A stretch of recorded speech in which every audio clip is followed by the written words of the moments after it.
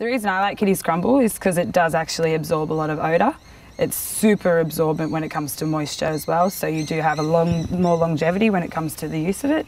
It's great quality for money. The cats are very attracted to it. People with indoor cats are absolutely loving it. I've got friends that have got, she's a vet nurse also, she's been working for 15 years over at Lake Memorial Vet Surgery.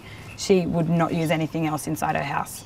She's never wanted to keep a cat indoors, and since she's had her cat indoors using the Kitty's Crumble, she's quite happy to keep him in there. Kitty's Crumble is very easy to use, it's very easy to clean out from your litter pan, it's very easy for them to get off their paws, which they actually enjoy.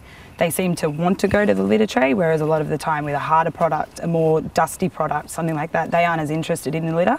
They won't sniff around and scratch around due to the particles and stuff. I use Kitty's Crumble at home for my reptiles, as well as for birds, bottom of cages, guinea pigs, anything like that. I've got quails, they use it as well.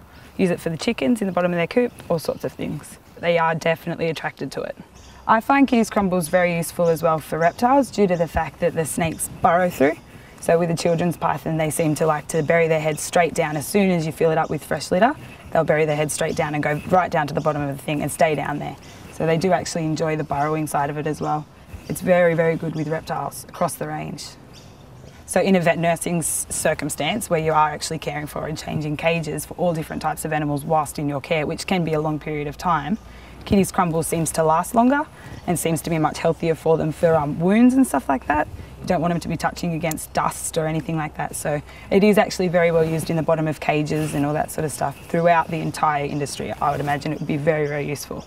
I find Kitty's Crumble has a better odour eliminator than most products, especially ones that state that they have odour elimination.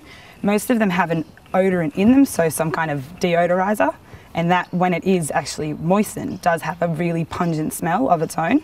It adds to a different sort of makeup of the smell of the urine and all sorts of things in litter tray, so you can't use it for as long.